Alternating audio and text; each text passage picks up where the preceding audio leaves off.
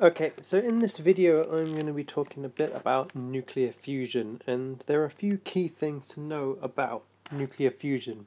First things first, your fusion materials need to have a nucleon number of less than the 56 number, and obviously that's the nucleon number of iron, which means they're on the left hand side of the maximum on your binding energy per nucleon curve.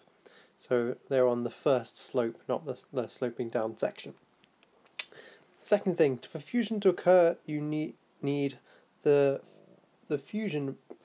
materials being fused to have high kinetic energy, and I'll explain why in a second. And you need to know there are two key forces that you need to talk about in play: the electromagnetic force that occurs between charged particles, and the strong nuclear force which acts between nucleons. Okay, so let's have a look at some couple of examples to explain what I was talking about. Okay, so we're going to look at first of all a low energy attempt at fusion. Obviously, if their low energy fusion doesn't occur, but this is the attempt. Okay, so you've got your two products that you're trying to fuse here. They're both charged particles, which means they have these fields around them, which are illustrated by these red lines, which means there's a force acting on them. Now, if these are both nuclei, you know that they're both going to be positively charged.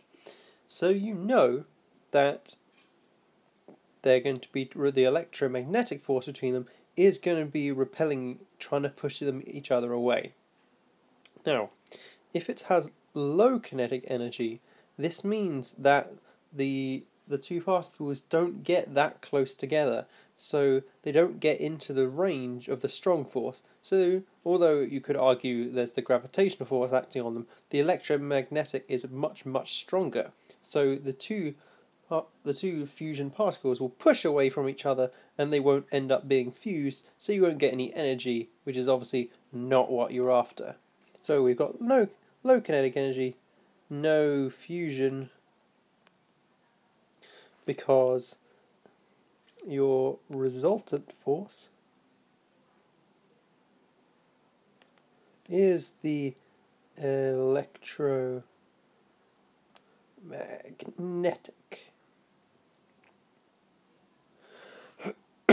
So the second example we're going to look at has high kinetic energy, so I'm just going to draw in the field again for these two particles.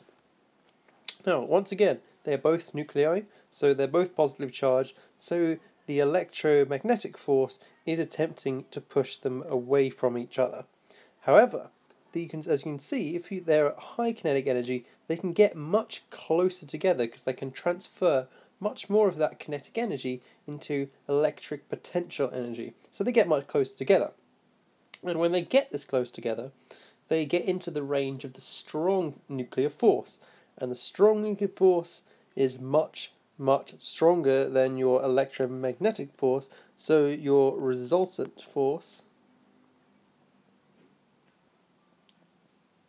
is going to be the strong force, which will end up in this range being attractive, pulling the two of them together, which is what allows fusion to occur, because you've got this strong force, which is going to be an attractive force, pulling them together. And it's going to require about 1 mega electron volt of energy in your fusion products to allow this to occur, which is a colossal amount, and which is why this process occurs in the stars and that sort of thing, because they're so incredibly hot and high pressure that that's a region where the particles have this and sufficient energy to allow the strong force to overcome the electromagnetic force. There's quite a few attempts going on by different researchers to recreate this on Earth, and some of them have successfully created fusion.